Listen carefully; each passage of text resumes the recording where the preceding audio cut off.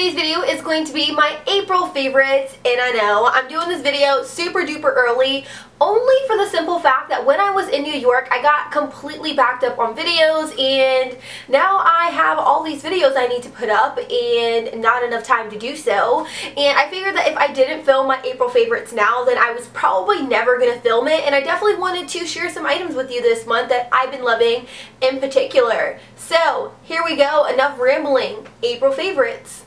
Alright, so for starters, I'm going to start off with face products. And the first face product I want to talk to you guys about is a foundation, and no, it is not a drugstore foundation. What? You guys know I am a true drugstore foundation lover. Like, I don't really have many high-end foundations. In fact, this is probably the only one I have, and it is my Shu Uemura Light Bulb Foundation, and I did a full review on this a few months back. Absolutely love this foundation, especially like for event purposes or if I'm going out and I just want a really nice flawless finish. Very dewy, very just eye-catching. I wore this to the Style Hall event and also the NYX event when I was in New York City, and I got a ton of compliments on my foundation, and a lot of people were saying, hey, you know, your makeup looks phenomenal, what are you wearing? And I was wearing the Shu Uemura foundation. It's very lightweight, it's definitely a buildable foundation. The only con I have, and a con that I had when I first reviewed it, is that the shade is a little bit too dark for my skin tone currently, but I did get a spray tan before I went to New York, and this just matched me perfectly. So I really do like it. I will leave the link to this foundation down below. Jouer's Illuminizing Moisture Tint is my go-to product during the spring and summer, hands down, because I live in Florida, it's extremely hot, so I don't necessarily want to wear my L'Oreal True Match or my Shu Uemura foundation every single day, because that foundation is just going to melt off of my face. Like, I'm not even kidding. And who wants to wear a heavy foundation when you can gravitate towards something like this? It is a moisture tint, so it's kind of like a moisturizer with a little bit of coverage, but not too much. It's not medium, it's not full coverage, it's definitely a light coverage. So if you're looking for something that is going to kind of conceal all of your blemishes, this is not the product for you. If you do want something that is going to be natural looking and is going to look like skin, then this is the product for you. If you do have blemishes and stuff like I do, then I would just hit it with some concealer and then apply this directly over top, and you are good to go. I might as well knock out some of the products I'm wearing on my face today, and I'm first going to start off with this eyeliner by Urban Decay. Never owned a Urban Decay gel eyeliner until I went to New York. I went to the Allison and Broad public relations, you know, building, I guess, and they gave us the Perversion gel eyeliner by Urban Decay. Absolutely amazing. It is the blackest of the blackest gel eyeliners I have ever seen. It's very creamy and it's just easy to apply. I did use it on my eyeliner today, and guys, just by the looks of my eyeliner, you know it's awesome, because I don't think my eyeliner has ever looked this great with a gel product, and I have to give it to Urban Decay. They did awesome. Speaking of Urban Decay, I came across an oldie but a goodie, and Allison and Broad brought this to my attention when they stuck it into our swag bag, and it is Urban Decay's eyeshadow in the shade Midnight Cowgirl, and as you can see, it is a very pretty champagne iridescent color, and I am wearing it on my lids today. It's the perfect shadow for all over the lid if you want to put it in your inner tear duct or if you want to highlight your brow bone. It is just the perfect color for the spring, summer, winter, any time of the year color. Seriously, go get you some. Try it out. You will love it.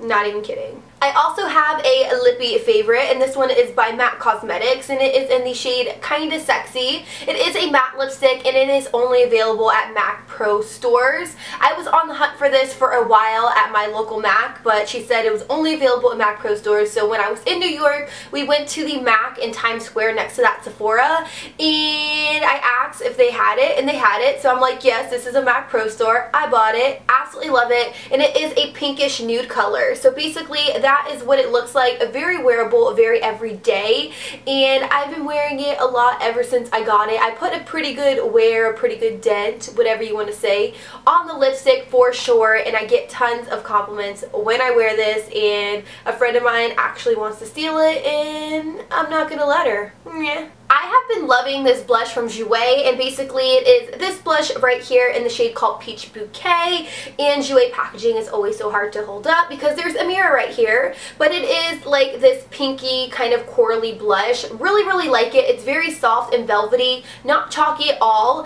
and when you look at the blush on your fingertips when you swatch it, it has a tad bit of like iridescence in it. I'm not going to call it shimmer or glitter because it's not chunky. It's just a really nice illuminating blush. You guys probably already seen this one coming, but I'm just gonna say it anyways, and it is my Too Faced Chocolate Bar eyeshadow palette. Definitely a favorite in the whole month of April ever since I got it. When I went on my trip to New York City, this is actually the only eyeshadow palette that I took with me. I used it during the whole entire duration of my trip, and I absolutely loved it. These shadows are a mixture between neutral and some colors. You can do a very everyday look or a more intense look with these shadows.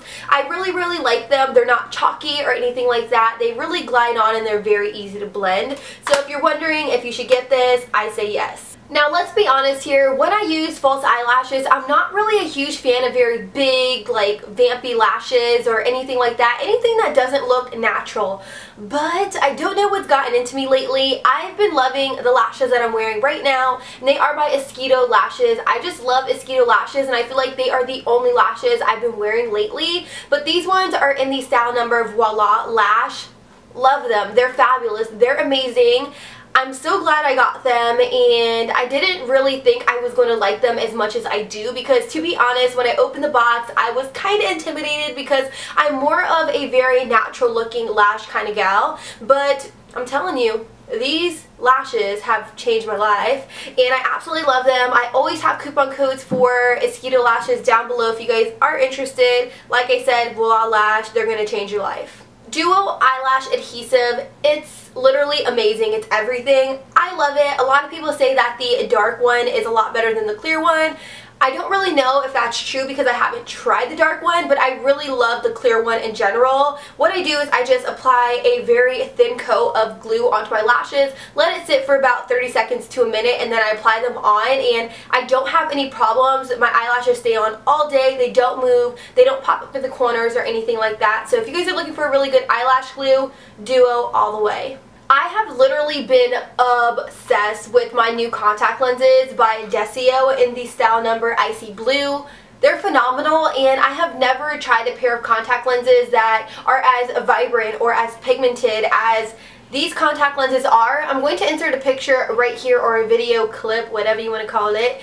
And basically, as you can see, these lenses are extremely pigmented. They're opaque. They look very nice, which is definitely hard to come by for people who have darker eyes. I know I've tried other contact lenses in the past, and I wanted my eyes to be blue, and they weren't really blue. They were just like a dark blue that kind of looked brown, and I love these. They turn my eyes completely blue. They look semi-natural if no one knew that I had brown eyes, but being that everyone knows I have brown eyes, they don't look semi-natural on me. But I really do love these. They also came with a really nice contact lens case, and I'm actually going to be doing a few tutorials targeted towards people with different colored eyes. So I have blue, light brown, and also green, so give this video a thumbs up if you are excited for that.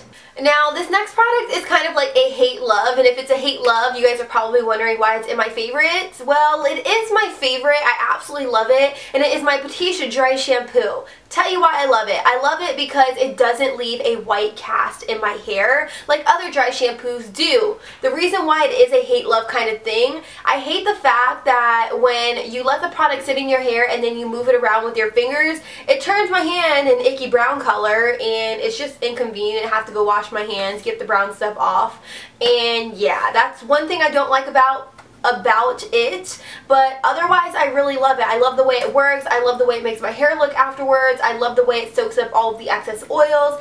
I just don't like icky brown fingers that I have to go out of my way to wash. My L'Oreal Boosted High Lift Creation Spray is one of my all-time favorite products, and I love this for the simple fact that if I'm wearing my hair like this, I just take my hair at the crown area, tease it a little bit, and then I spray this bad boy in there, and then it gives me the maximum amount of volume. Didn't do it to my hair today. I didn't feel like it was necessary since I'm just staying in my room and filming this video for you guys, but otherwise really like it for like maximum volume and just high lift hair. Alright, last miscellaneous item is my cloud, and you guys know a few months back when I was trying to do Fantastic February, my computer crashed and all this stuff, and it's because I had so many things on my computer. So my boyfriend bought this for me a few months ago, and it is my cloud personal storage. And as a YouTuber, you upload so many videos, and I have a MacBook Pro, I don't have an iMac. My computer can only hold so many things to the point where it can't hold any more. So basically I just store all of my video footage onto this bad boy. I really love it because it's super convenient. I have it hooked up in the living room and I can access it from my bedroom, or if I'm at my boyfriend's house I can access it through a personal password. So I freaking love it. It has definitely been a lifesaver, and I haven't ran into any computer problems since I got it. So knock on wood, so that way nothing happens. Alright guys, so that basically wrapped up my April favorites. Hopefully you guys enjoyed it, and if you did, be sure to let me know that you liked it in the comments down below. And also let me know what products you've been loving in the month of April. I'd love to know, maybe try some of those products out. And until next time, I'll be sure to see you guys in my next video. Bye! Please take your time, but I won't be here forever.